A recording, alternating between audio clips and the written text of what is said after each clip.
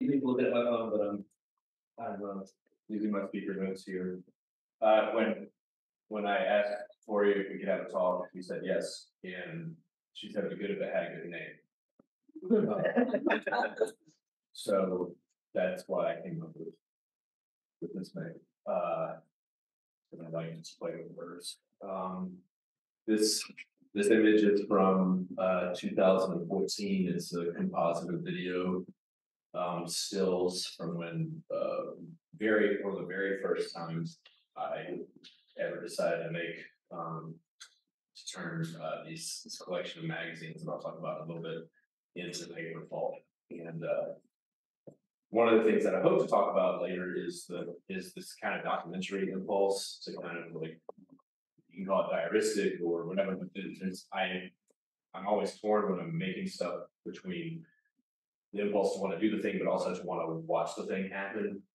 So I'm always recording things, and it slows everything down immensely because I'm often making the video at the same time that I'm making the other thing. It's hard to know which other one is going to be the product.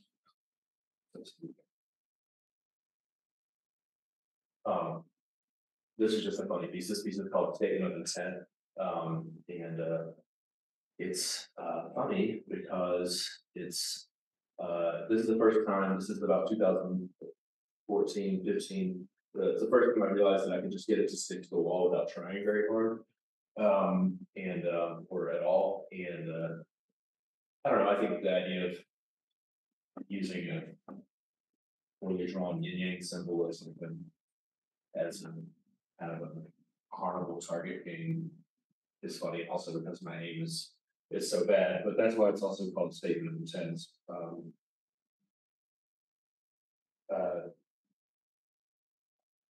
I don't know, just intentions, right? The best laid intentions, right? We can sometimes miss the mark. And I once heard in a sermon that the word sin is translated from a Hebrew word and Greek word that means to miss the mark. So, just some works that have been important for me over the last few years. I'll talk about some other ones too. Bessel has been canceled, but the book is still important to me. Apparently he's an asshole. Bring the War Home is by Kathleen Ballou. She covers, she writes about, she's an activist who writes about the white power movement, and this book in particular is about the mapping of the lost cause narrative from the civil rights era and the post-civil rights era onto the Vietnam War, right? So you go from one war that the South lost, and then they invented this myth, this kind of absolving myth around it to try and make it about, states' rights or whatever, or honor. And then that became something that the white power movement used really effectively in their recruiting after Vietnam. Learning from the Germans, I'd be really interested to talk to Susan Miner about that now because she's Jewish and she's talking about the parallels between the Holocaust and slavery and memories of those two things, and respectively Germany and the US. How the efforts that Susan Nyman has made, that the Germans have made to remember the Holocaust, and then respectively the kind of like nascent efforts in the U.S.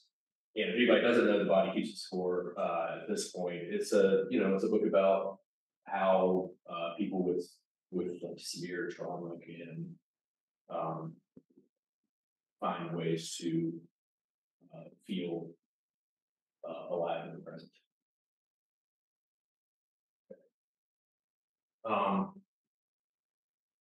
I will work first and talk about the quote.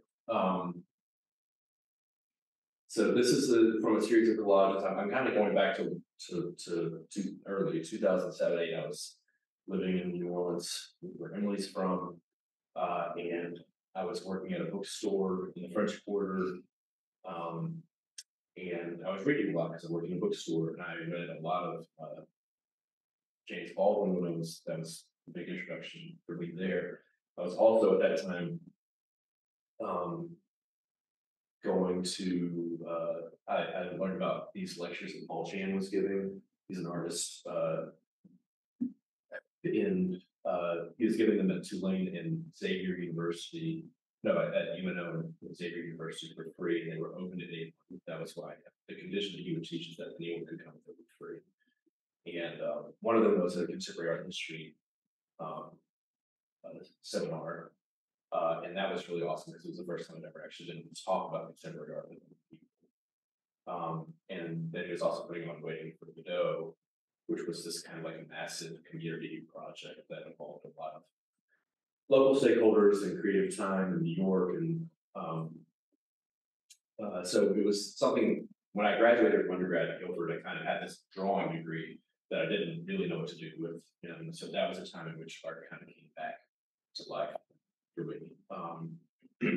This quote is about Norman Mailer, the writer turned politician Norman Mailer.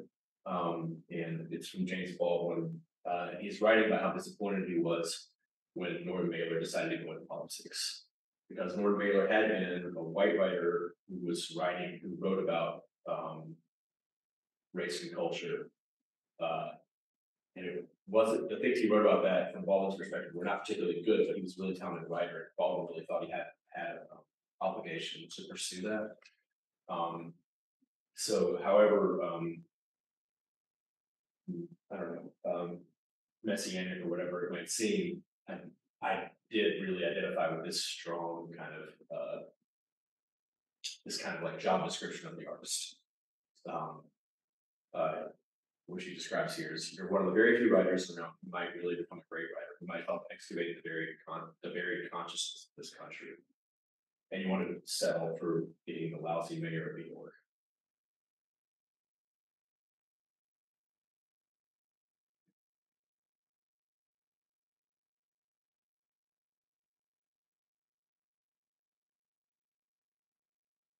Did I forget anything important? It's been a long time. I want to say one more thing about this. So one of the instant problems. So I was like, how do you? I had seen Kara Walker's work before the Paul Chan seminars. I was familiar with the work, but you know, any of you who know Kara Walker's work know that you don't often have conversations about Kara Walker's work. And so there was one night and we had this really good discussion about it, and I was just like, what if I started cutting up these pictorial histories of the Confederacy that I have? But then a problem emerges. There are a few problems that emerge when you're thinking about trying to depict white supremacy, which is one is that like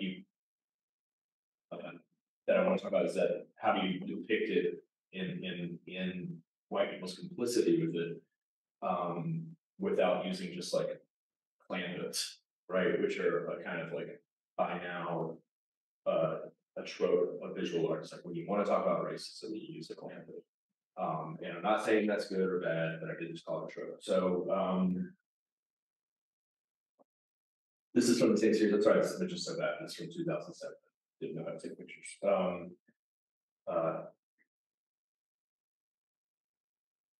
These are all small. They're about, the max dimensions on these is about 9 inches. So these pieces of paper are from a book that'll become more important later called Embattling Confederates: A History of Southerners at War. It's by a historian named Bell Irvin Wiley. And another problem that comes up when you're thinking about trying to describe white supremacy in images is how do you describe it without using images of the suffering and, of course, subjugation of Black people or enslaved people. So that's something that I kind of had to work out as well, because on one hand, there's like the postmodern idea that like a picture is a picture, is not a person, right? If you cut a picture, you're not hurting a person, right?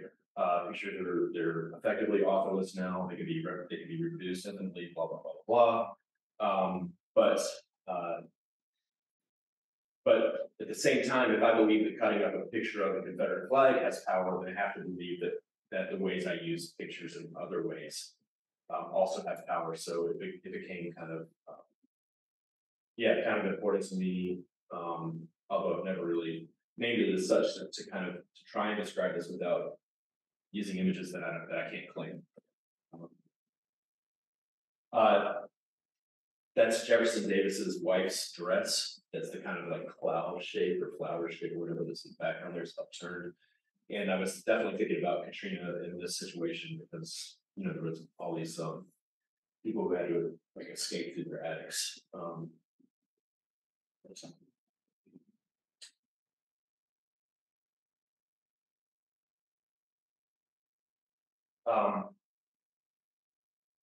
and then so if you can't use pictures of can't. I don't want to use pictures of like the Klan or like recognizable racists because I want to talk about something that's more pervasive and universal than that. And I don't want to use pictures of that are rearming people or doing more injury in the present, or that I don't have a specific kind of relationship to. So then the question is like, how do you create an image about something as opaque and hollow as white supremacy without making a hollow image? Okay, without making an image that can just be reduced to being meaningless. Right?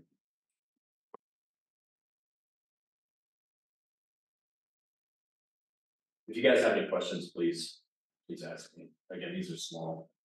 Can you tell me more about that image, what that does mean to you? Yeah, so it's to me like so these are logs from like some camp that was a semi-temporary camp that was built on some battlefield or something like that. So like cut a house apart and built this little tree that's kind of in a burning trash can, right? And the flag right there, right, is this wooden flag. So there's this kind of like sense of like dryness and rigidity to it. And then there's little stars that are cut in the flag that are kind of around. So it's supposed to be something that feels like that references nationalism, right? That references patriotism, but at the same time it seems very, very fragile, very brittle, very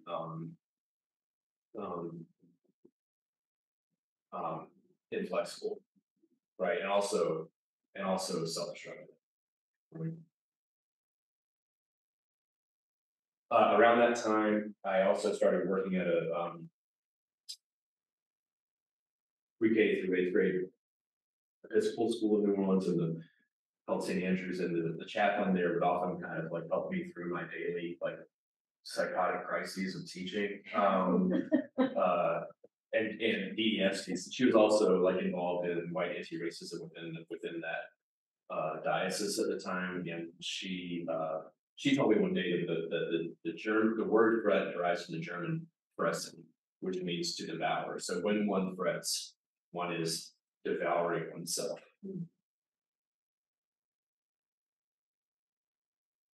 Which is what anxiety feels like. That's kind of like subtext to this when you see, especially in the next few slides, you start talking about the machines that I'm using, the blender over there, like the sound of the blender or the sound of the journalism that's implied in the next few images have been something that's actually really helpful and grounding for me when I'm working, because it's just like loud and kind of less sound. What it does is the like power, it references the motor of anxiety, right? That one can feel it, as Bethel would say, one's vagus nerve, right? When you're so this is jumping forward a few years, this is graduate school. And that's the same book. So I brought the book with me because I was like, oh, there's lots of art in here. Just have to get it out. I didn't intend to drill it up like this. I was trying to use it as a base in a sculpture, but then I just liked how much it felt when I was drilling it.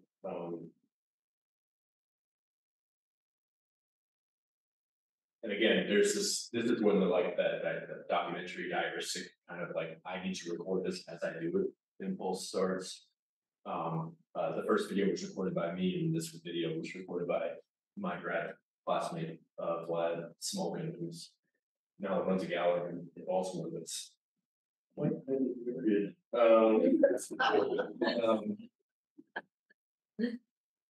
It's called CPM if you're ever there, and it's based in a house, but it's like, he does good stuff. And as I said, I think at the very beginning, not because I thought it was really important to remember, but because I could decide if I like watching it happen more or doing it more, right?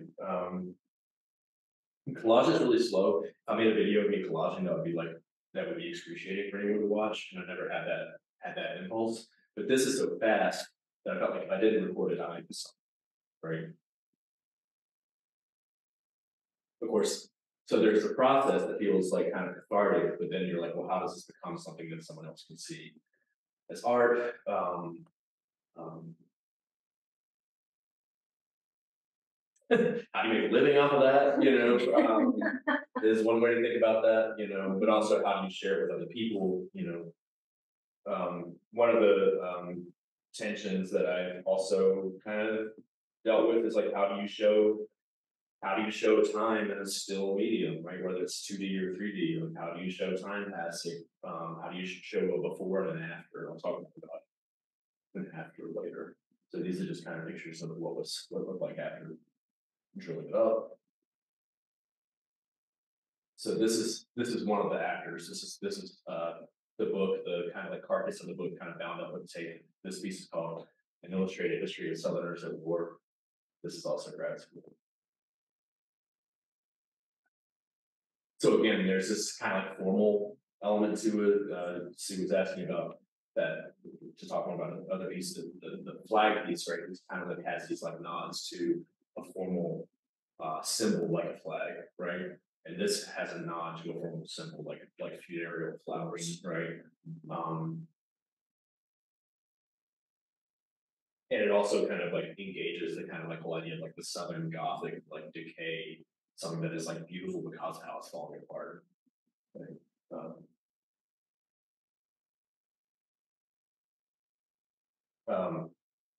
One of the greatest like compliments I ever received was to Roger White, who's a painter, who was a visiting artist when I was at ACU one time, came and said this is like a Cy Twombly sculpture, and he's like a very famous painter.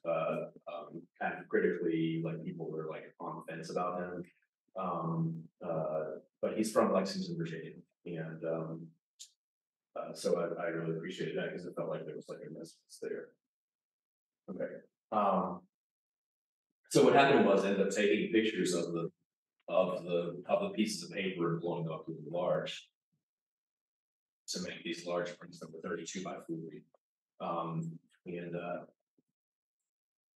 this was made. I actually hired an undergraduate photographer who had a digital Hasselblad, which is a very fancy camera with a macro lens, which is a lens that lets you take pictures of things super crisp and detailed. Because to me, it's much about the edges and things like that as it was about anything else. What's the size of that object? The object is 32 by 40, so it's about the size of that projection, the black box that you see in there. What's the size of the piece of paper? Yeah.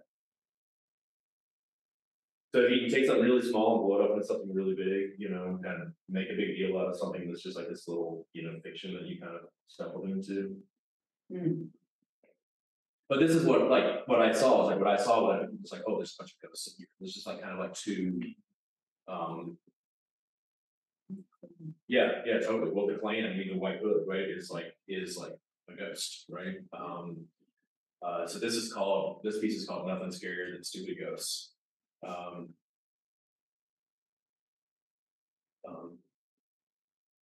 yeah, so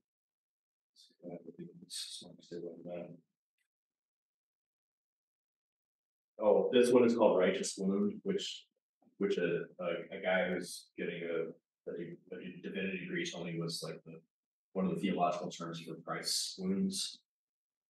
So again, that's Robert E. Lee, by the way.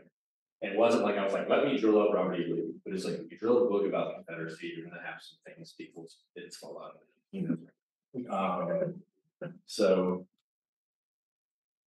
And of course, yeah, the fact that he's had this, the fact that he has these like wounds like in his core that look like a caving like face, right? And like even like that, like his crotch is like blasted, right? It's like those are things that I haven't like talked about really explicitly before, but I'd be it would be dishonest to say that was important, you know what I mean? But you have the contrast of his formal address and his kind of range.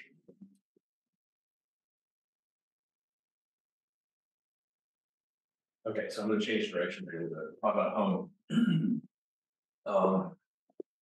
This is my parents' house. That's my mom. Right there. I didn't even know she was in the picture. That's why I put it up. Okay, because you can't see anything in their house because of everything. Homesick, the word nostalgia actually means homesick.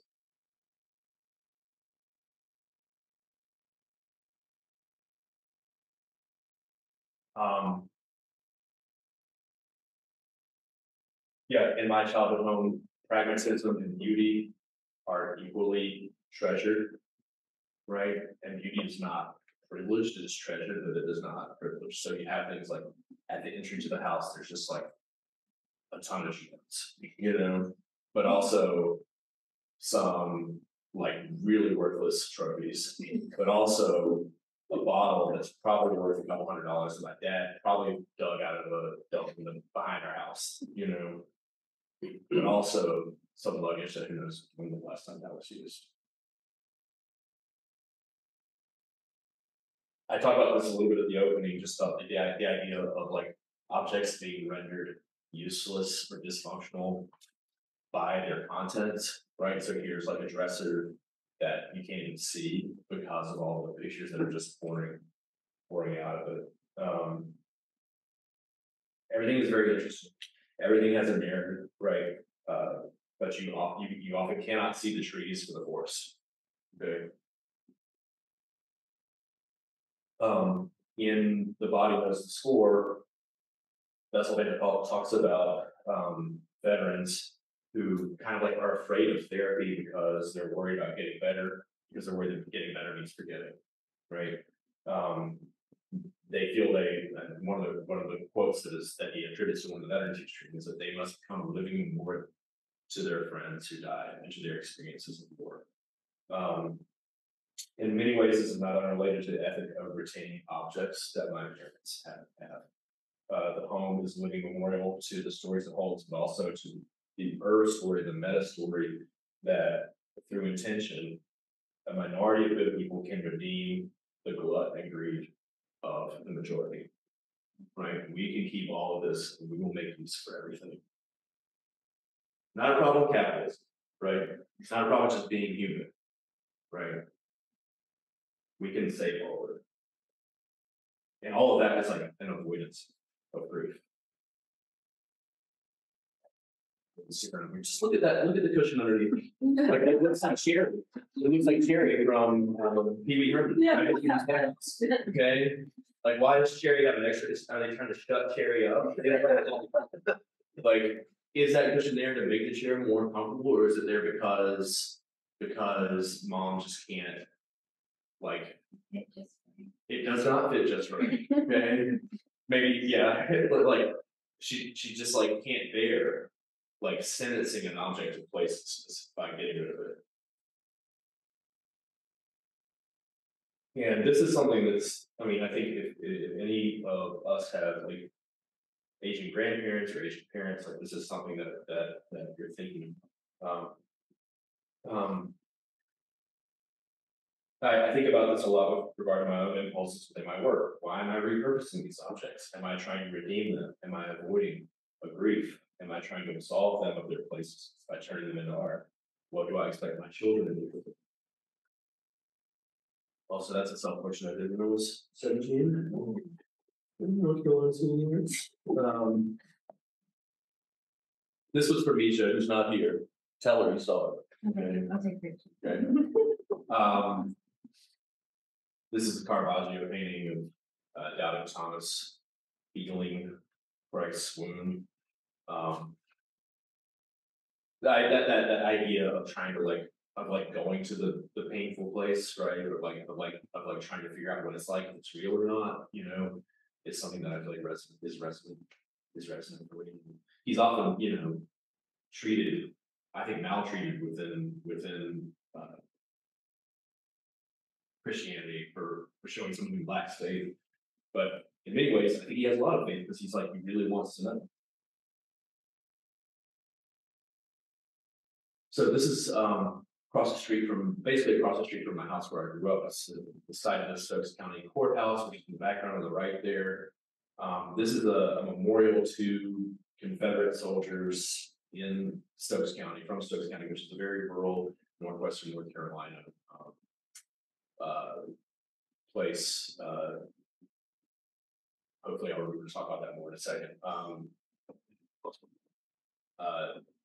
This was dedicated in 1990. I went to the dedication. My parents are musicians, and they had horns that they had found in the town.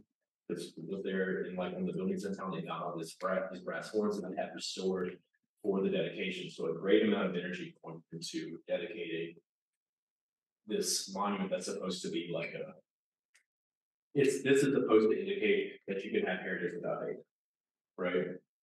The whole project of this is done by the Historical Society and the Sons of Confederate Veterans to say we can pay tribute to Confederate ancestors in an honorable way or something like that, which is something that became really important.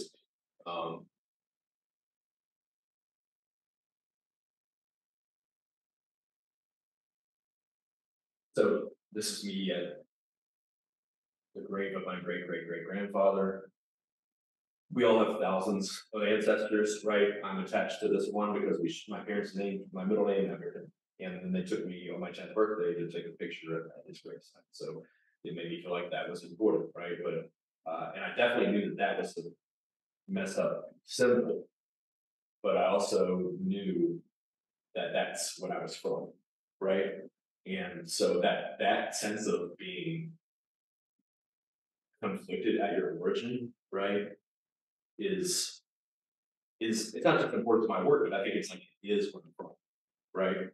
Of being, at least if you're white, right, being on the wrong side of history, right? If you look here, Company H 22nd Regiment, you can see North Carolina Infantry. That's what that center of stone memorializes to. So this is the Stokes County Courthouse. There's a Sorry, yeah. does that mean that your ancestor was from Stokes County? Pendleton's is, yes. Oh yeah. But I had other ancestors. John Nicholson, while they were found in Hollywood Cemetery in Richmond, was apparently. I mean, this is where the lore comes in. Like I found this thing, and I was like, oh, he was in this regiment, which was also from Stokes County, and I told my dad that, and he told my grandfather, and he was like, oh, he went off to war, and he never came back, and nobody ever knew what happened to him. You know, that's supposed to be funny. Anyway, so I already found that funny. But it's just like, I mean, the romanticization, right? It's just like, oh, he was lost, he was disappeared, and now you've recovered him, that, you know, kind of thing. Like, it's tricky. Danbury is a little hamlet of 100 people.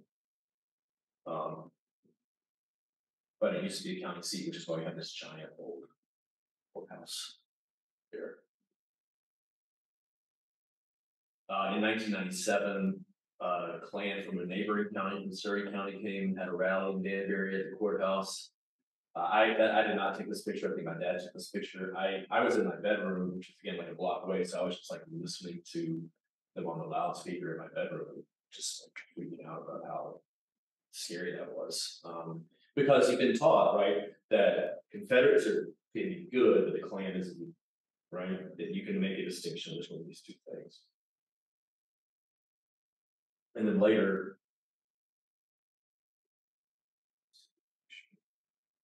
make sure I'm getting all my notes right here. What's that picture? This photograph, Dad took this photograph. Yeah, at the event.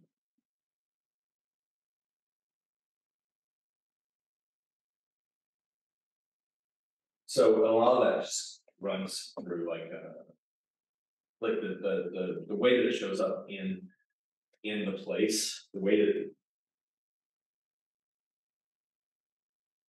that the history that I'm talking about shows up in the places it's not doesn't show. There's a lot of silence about it, right? So for me, like I grew up before I could read, I was looking at pictorial histories of the Civil War, which I thought was the Silver War because the pictures were black and white, right? And so I would just see these pictures of like a lot of devastation, right? And I also knew that I had a name after him, and I was like, am I gonna have to do that? You know, and that just sucked to think about, you know. So I think like I said, it's a very rural place, definitely a place where like the Christian nationalism has like took a firm hold after Vietnam, if not before that, right? And in a very poor place, there's no higher education in the county, right? There are neighboring counties people can go, but people go and they don't come back, you know. So I just projected this story that I had about the Civil War on everything. And when I saw how much it sucked around me, it was a beautiful place. When I saw like poverty and segregation, like it was like a total non-contact of people who were different from each other. I just attributed that to the Civil War. I'm not going to talk about this for super long, but I do want to say I didn't know when this happened in 1997. I did not know that in 1979, an hour away, 5 people had been killed and 10 wounded. Activists had been killed and wounded at a death to the Klan rally in Greensboro, which is like I said, an hour away. This is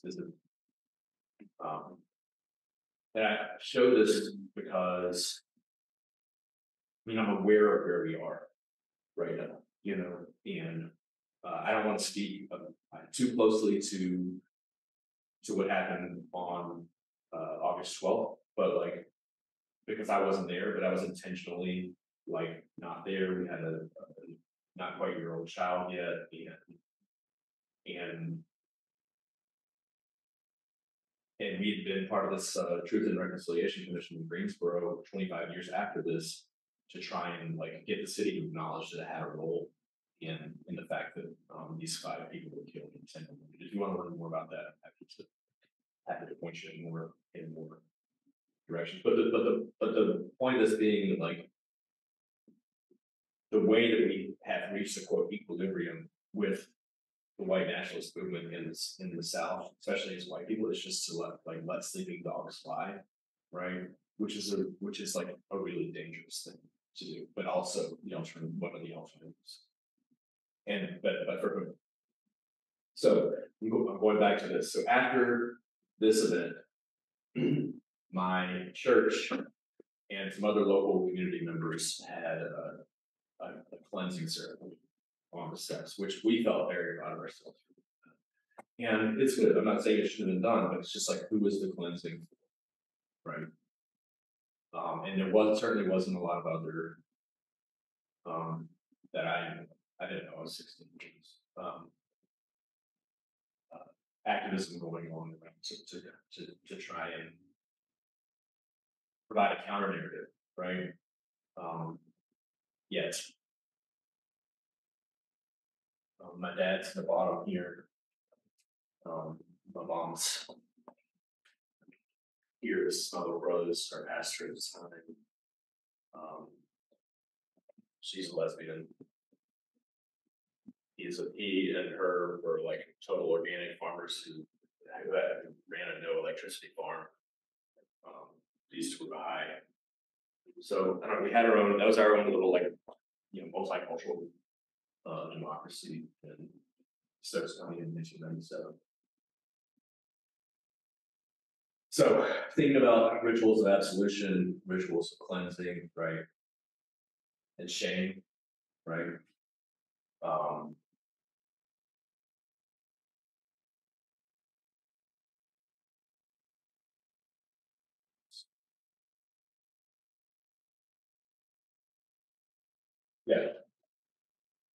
who's the cleansing for, who's the absolution for, and, you know, who's, is it mourning, is it shame, is there a difference? Doesn't matter. I've always found the link between these two images really powerful. This is the Robert E. Lee Monument in Richmond being dedicated in 1890. And you can't see it in this picture, but his head is covered in a hood as well.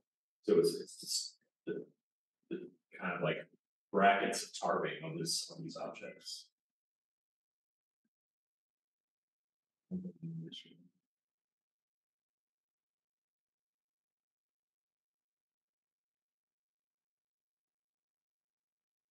The painting behind this is the painting that's taken.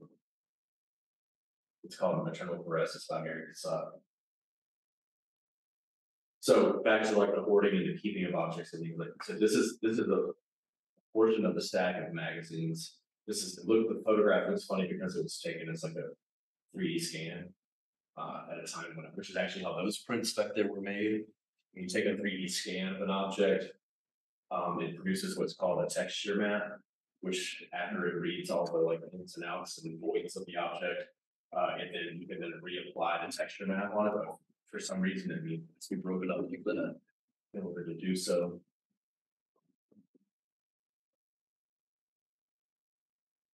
This is that first image again.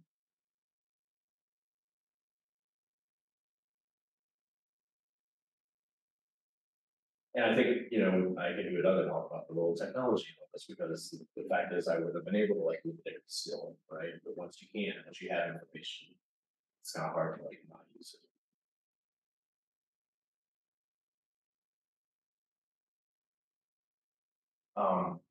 So that image, this book, another book that submitted those important to me. This is about attachment, and about how babies are born, come into the world with all their senses, and with like systems of integrating information around them and of coordinating information around them. Like say they can learn that if water is running, they see the water running, and they hear the water running. They know they can understand that the sound is coming from the water, right? We have that installed, right? And then if you feel the water, hear the water, see the water, then you integrate this whole idea of like what running water is, right? But they have to have an attachment figure to help them do that. This is also by Mary Cassatt. I just like that image, like the baby's just trying to like smash its face. I'm like, I want to go back in, you know.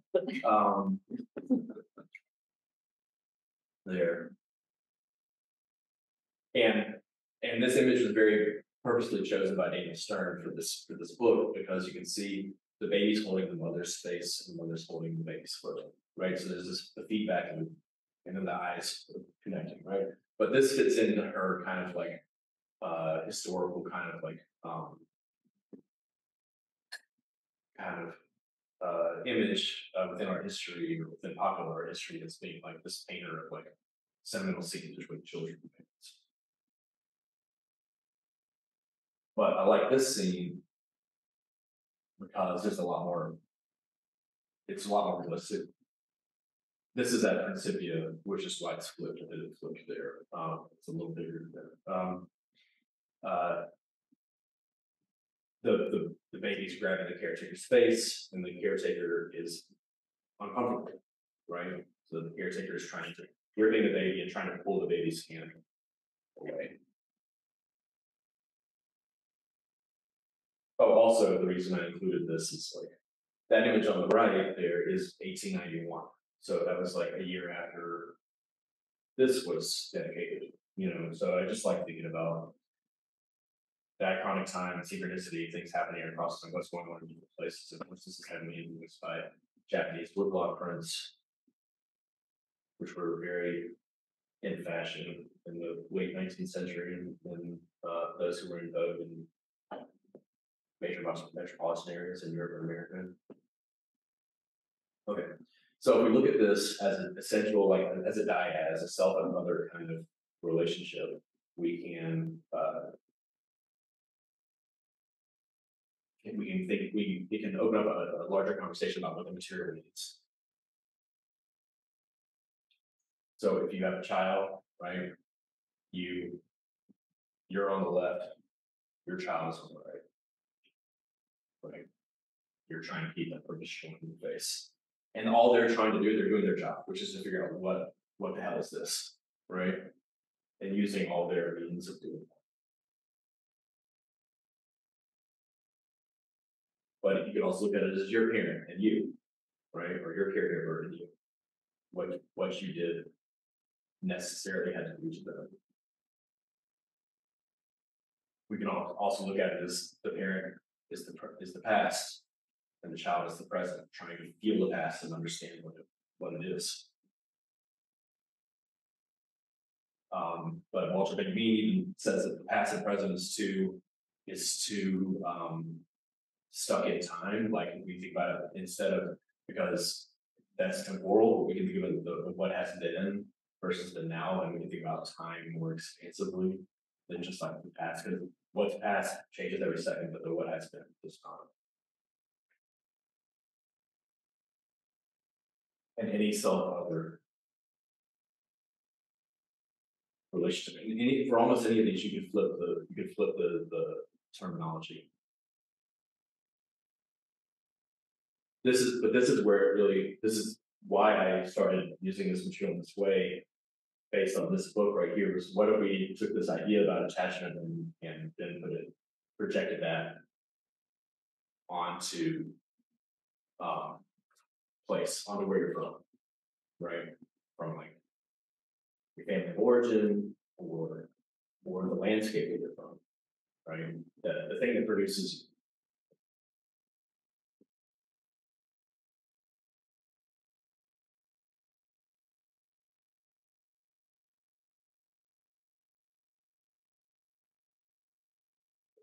See that original person. You won't get into like erotic and homoerotic implications of these images either, especially amongst the theologians and artists of the 16th century Renaissance. And that's it. Sorry, that's a picture of my dog. I figured out how to use it when you said that. That's the end. That's the end. You happy with it? The plug on the nose. Wow. Okay. It's yeah. You guys have any questions? How will you talk to your kids about where you're from, or how do you talk to your kids about where you're from? I know your kids. I talk to those people. They love it. They love it. I mean, they don't know. I mean, where I'm from is America, you know. Right. So when Trump was elected, I just said that Stokes County went national, because it's the same kind of politics of just kind of like very aggressive, saying the quiet part out loud, thing. So that felt really scary, because I was like, I can't escape from anywhere is that. Which is, you know, privileged to escape anyway. So I have not figured out how to talk about America yet, but they love going to Danbury, because they get to see their cousins, and because my parents have these giant rocks that grow out of their yard that they don't grow out of their yard, but they're on the property, that they can climb on, and the house is full of the old lady stuff. You know, they don't have the baggage about it, thank God, that I have. You know, they're not like, I'm going to have to deal with all this. You know, one day. Yeah. How will I talk to them about it? Eulabis wrote an essay in New York Times called White Debt, that was about having a conversation with her 4-year-old son about like the Mayflower, and about settlers and their white, their kid's white, and her trying to explain the Pilgrims and the Indians to the kid, and the kid being like, so we're from the bad city. And she's like, if you want to put it that way, yes. And he just started crying. He's like, I don't want to get bad city, right? Which is like, when we talk about disavowal and avoidance of grief, you know, especially for white people,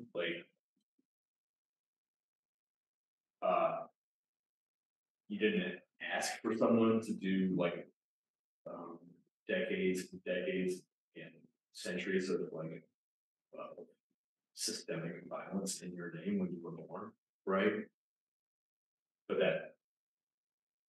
and then it becomes this cost of never learning about it, right? Just trying to run from it so that you just don't ever have to actually deal with it. And so I think that can be so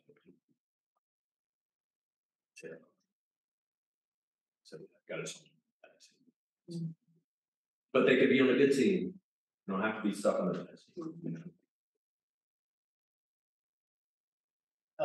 I think this is one question I think you can answer quickly, and then maybe a second longer. Oh, you put me up for a challenge.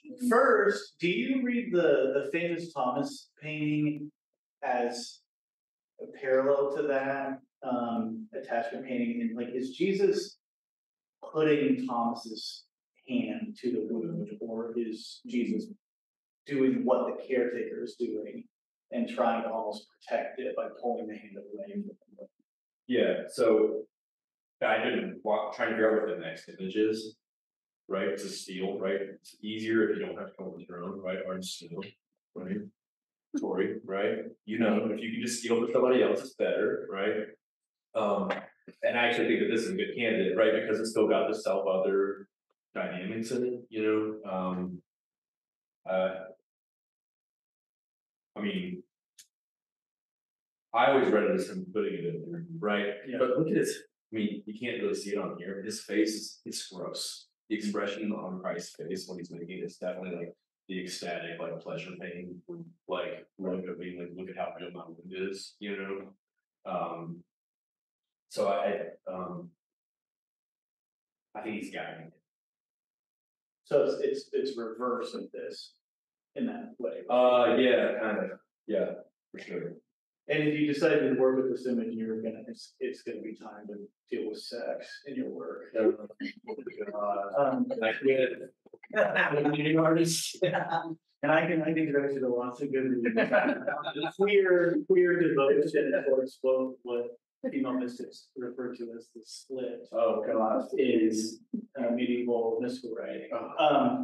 Okay, the other more substantive question from your work, your earlier work, the collages, I was thinking about how you think about beauty in what you're making with these things, and it was especially the one before this that just the first thing I saw was beauty here, and then I can slowly start reading the image where I start feeling weird about being struck by beauty as soon as I saw it. And so that's how I was sitting here thinking about that. And then when you got to the bouquet, or I don't know if you want to call it that, but you talked about the decaying beauty. So I just was wondering how you think about when you're engaging with memory and memory of violence, and then producing objects that could be read as beautiful. How do you think about that? Yeah. Well, that's a very substantive question. Yeah, thank you. My parents are musicians.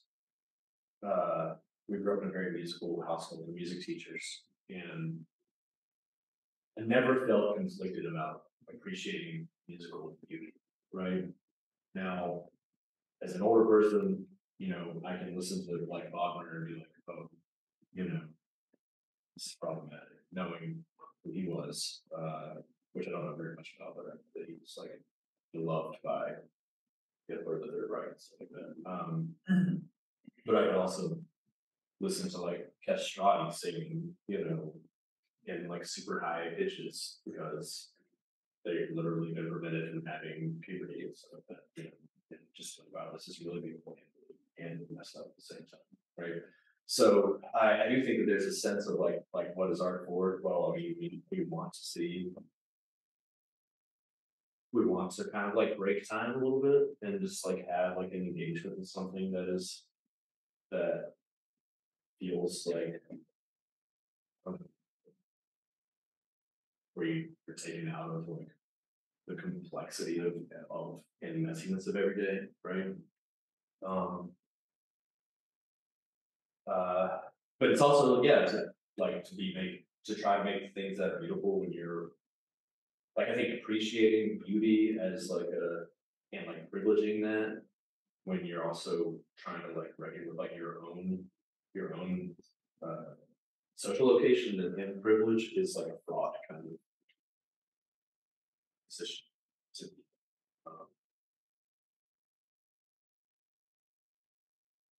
And I think it's just trying to describe that.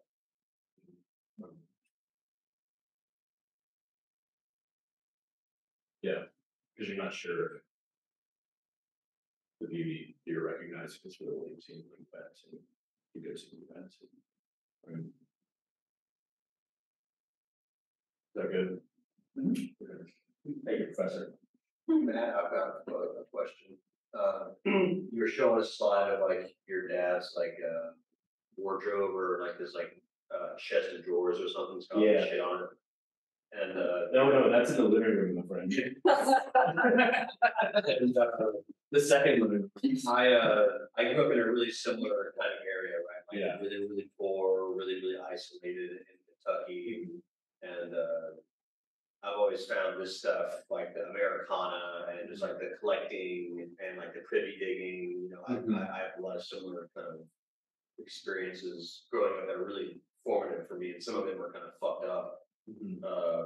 I've always thought about like totems and about like you know, kind of maybe not artifacts, but like things that are haunted, right? And you said something that I wrote down that I thought was really cool. We were talking about like redeeming objects, because I feel like, and a lot of times, like in what I try to do with things that I don't know, I just think that was a really interesting way to think about your past, you know, and like your origin and kind of like the setting, right? And you kind of like vibrating off of the setting. Yes, definitely vibrating off the setting. I mean, all of my, like, this is all my mom. My dad did not, he's messy, but he would not live like this. It was just him, like one of my favorite things that she does, one of my favorite moves of my mom, is that she tucks pictures inside the front of the frame. Yeah, everywhere, right? Because that's a good frame, you know, that whole picture, you know? So, there's this kind of like, ad hoc way of doing everything. So when you're talking about what you say resonating, you said, you know, what did you say? Resonating something off of that? Like, definitely like growing up in this like very tactile household. My dad was always making things, my mom was always stacking things, keeping things, arranging things. It's always different. It's always different. The installation is on, it's a real vivid history. So, but I do think that, like,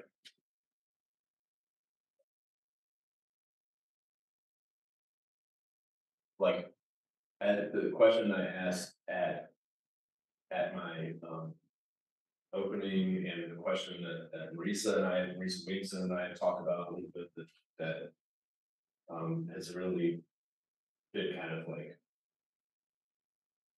a tough question to answer and to even wrestle with is, well, there's two of them. One is like, if we know that our bodies are politicized vessels of history of power and conquest, regardless of our awareness or intentions, is there such a thing as individual transformation for me, for an object, right? Like, does that matter at all, right? Or is that just like a privileged game to play, right? I don't feel so bad about this, you know, like blah blah blah blah blah, right? And then the other one, the other question is like, at what point does navel gazing? What's navel gazing? At what point does navel gazing become a form of violence? You know, where it's just like, we'll talk about it a lot, we're not, you know, what's art's relationship with that? You know, at the same time, you know,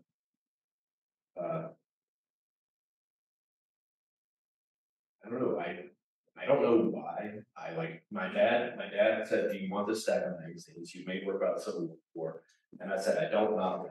right? So it's like at the same time I took it on and then I was like, let me. And then it kind of got stuck in me, right? Like how, what to do with this, what to do with this, what to do with this, and I couldn't like put that down, right? So I had this impulse that does feel effectively harmless to them. Let me just transform these, see what happens, right? Yeah. On like a granular level. Like I think of it as still collage, you know, but it's like not atomic or like it was a very granular collage, right? It's just cut up and put back together again in small pieces. And at that time, I was thinking a lot about, because it was my grandparents moving in this living facility, I was thinking a lot about death and yeah, what's left and everything, just materiality, identity, how our spirit passes through our like organs in a weird way, and then just goes away. It's like something that I've been thinking a lot about recently. I lost my grandfather like a few months ago, and he was also just a collector of just like whatever, you know, just like walking like sheds and shit. And you know, I always thought they were like total like installations. Yes. You know, Yes. like you walk into your grandpa's house, you're like, this is Yeah. fire. This is fire, you know. If only the UVA people could see this shit. So I'm just, you know, And I appropriated my entire grandfather's house. yeah. Anyway, yeah, I just thought it was really interesting the way that you're talking about like a redeeming, or maybe not a redeeming, but like maybe like the immorality of that, or like the immorality of transforming something. Yeah. Which is something that I think we all kind of Yeah. grapple with. When I was in grad school and I was drawing that book up, I had a friend of mine who was in Birmingham who was Jewish, and she was like, "Are you sure you want to be just drawing books?" You know? And I was like, "You know, I feel like I've never this book making around for a while. I'm not going to I'm not pulling in the like tractor to like steamroll a whole pile of, you know, Dixie Chicks CDs right now or anything like that. You know, I just like this one, you know, that is important to me. And that's something like the love of critique, right? The critique is love, you know, is really important too. In the world, it's like if I claim this, I deserve, I have earned the ability to tell it why I think it's wrong. I'm thinking about the word digestion and Yes. that like. Can an object or a person be transformed? And there's this whole like Christian theological reading of individual transformation that has this other set of valences, but also an object can be transformed by being digested. Yes. And when something's digested, is it destroyed? Like, do you want to destroy these books? Is making a claim about what happens to these books? Yes.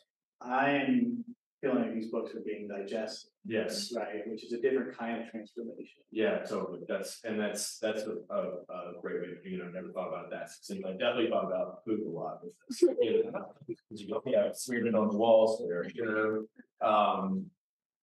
But yeah, the idea of digestion, of making it into something that's essentially compostable, you know, and all this is reusable. Like I'll scrape that off the wall of the exhibition and you'll reuse it again, you know. So, but yeah, I think that's a more, yeah, when I was thinking about, when I started making these images, I was thinking a lot about transformation. We often think about transformations being like this positive thing, right? But some forms of transformation might be more like decomposition, right? Which may not be, which is necessary, it's just natural, you know, so.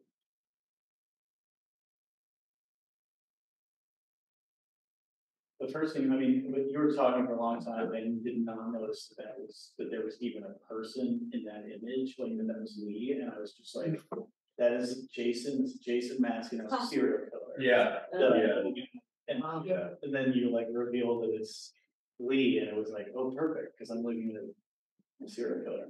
Yeah, one, and tearing up pictures are great, I talk about like how do you show time in a picture, right? How do you show time in a two-dimensional or static image or object? And having it have a picture on it already is a great way to do that.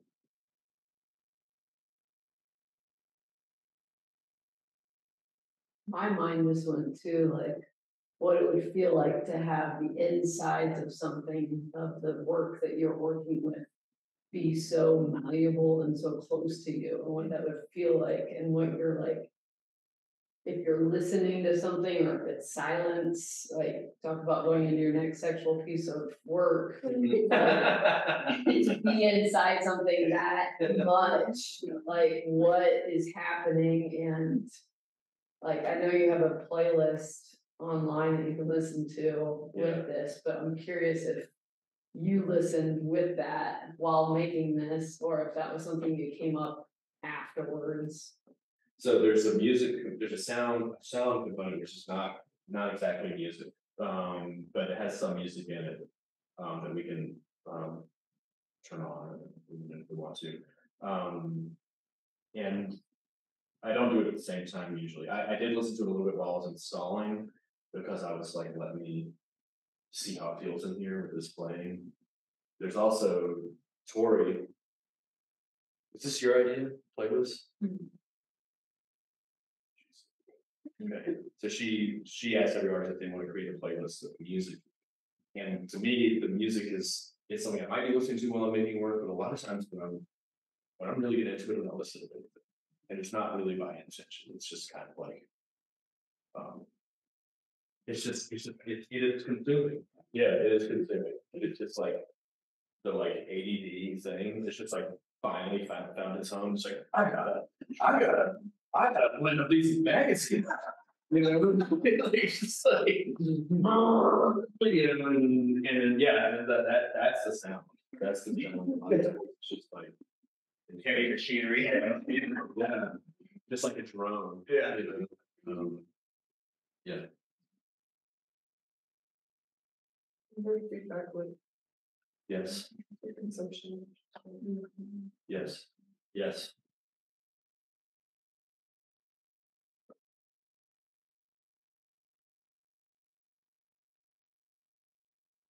Okay. Thank you all so much. Thank